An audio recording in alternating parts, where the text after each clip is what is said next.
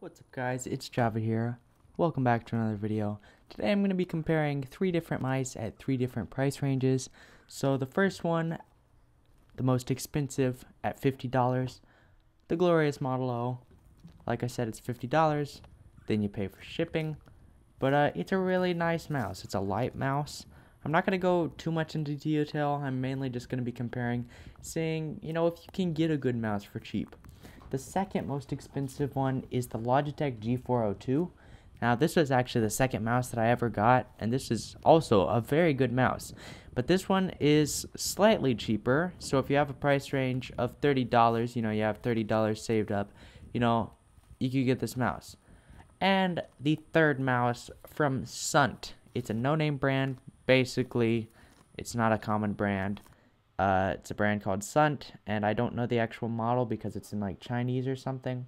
But this is a $15 mouse. It's a good mouse, okay? It's a good mouse for the price. It's my first mouse ever. It's a great mouse. And yeah, let's get into comparing them and seeing which is best for the price. I will say that this video is mainly targeted towards Minecraft players. Just because in this video I'm going to be talking about, butterfly clicking and jitter clicking with this mouse and how those things work. Okay, and with that last disclaimer, let's go ahead and switch on the RGB. Alright, so as you can see, kicking it off on the left side, you can see the glorious Model O.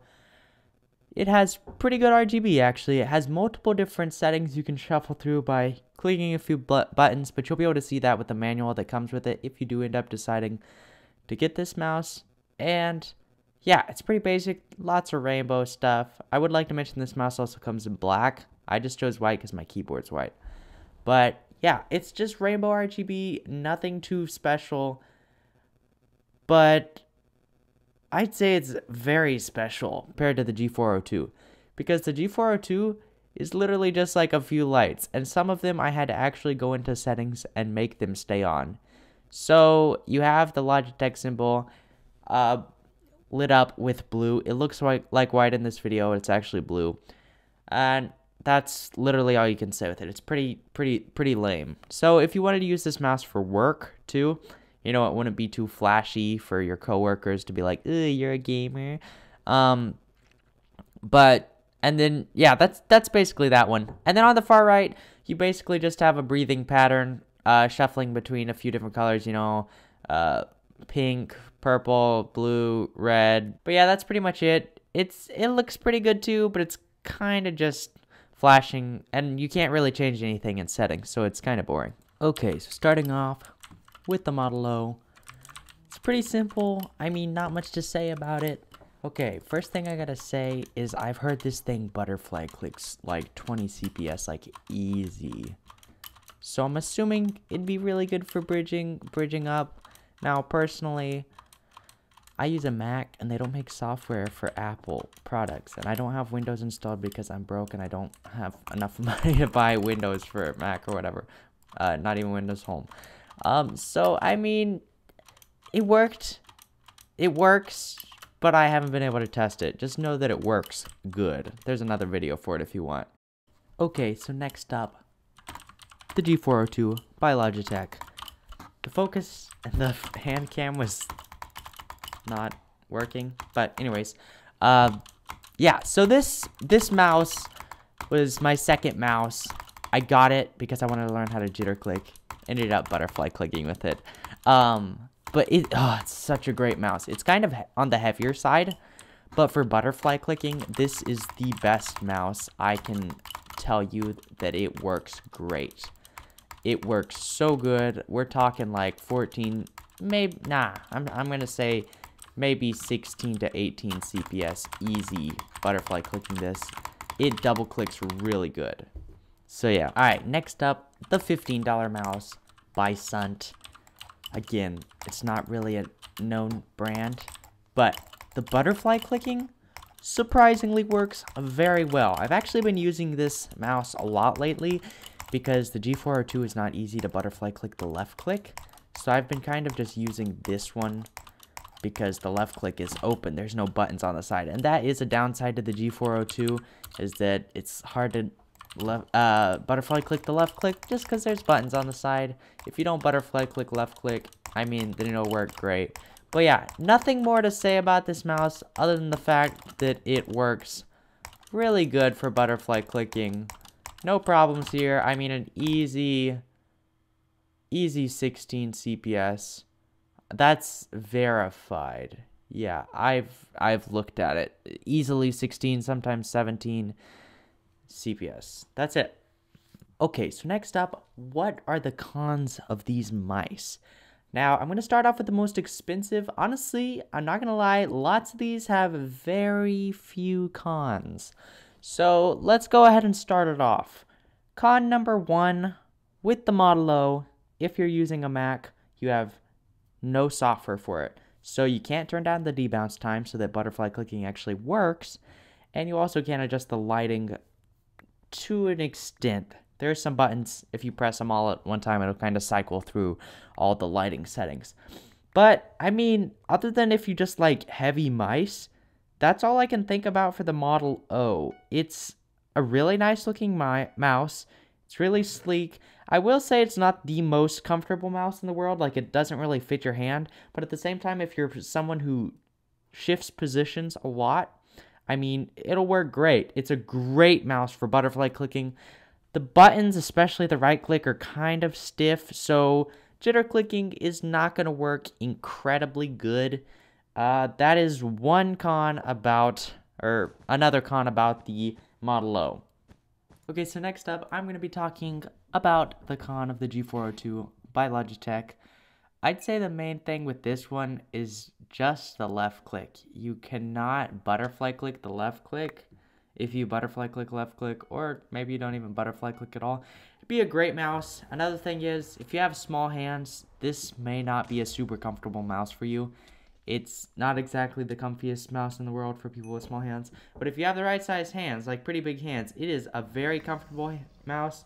You know, it kind of molds to the shape of your hand, has a rest so that your finger isn't hitting the table.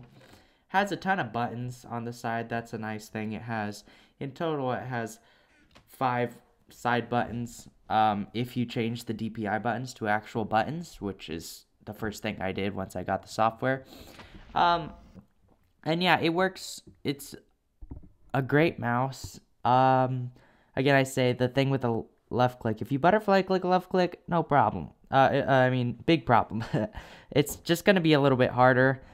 Also, if you jitter click, I mean, this is kind of just a good mouse for somebody who butterfly clicks right click and regular clicks left click, because, I mean, it has really stiff buttons, like really stiff. And it's not just the left and right click. It's like the scroll wheel button, the DPI buttons, the side buttons are just really, really, tactile.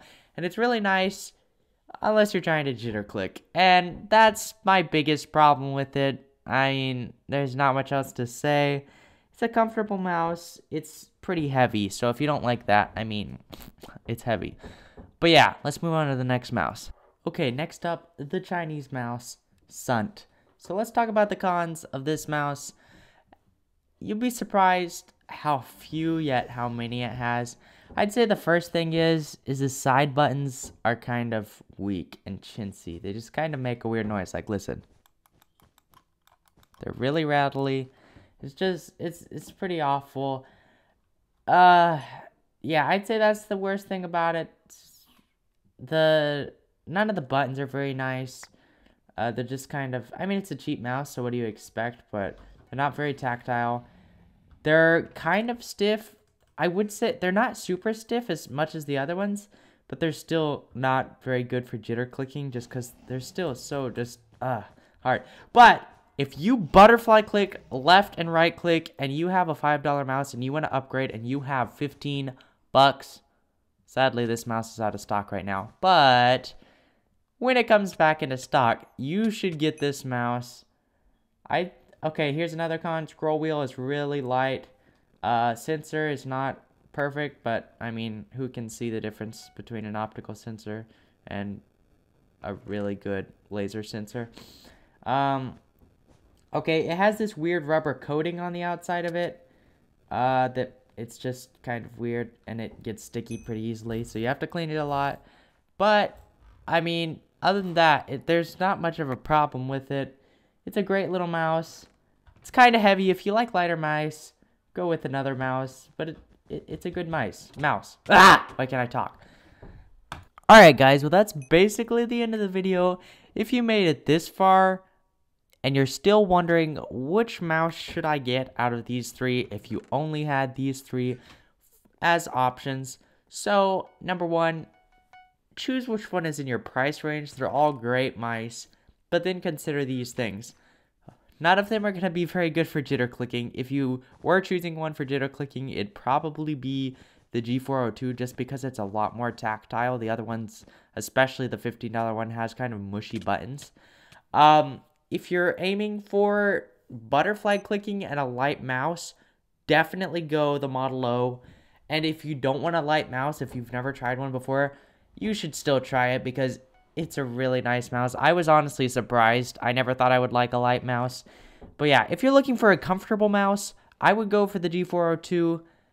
It's great for butterfly clicking on the right click, and the left click is a little bit harder too, but it still works. Yeah, I'd go, this $15 one is a great mouse if you don't have the money.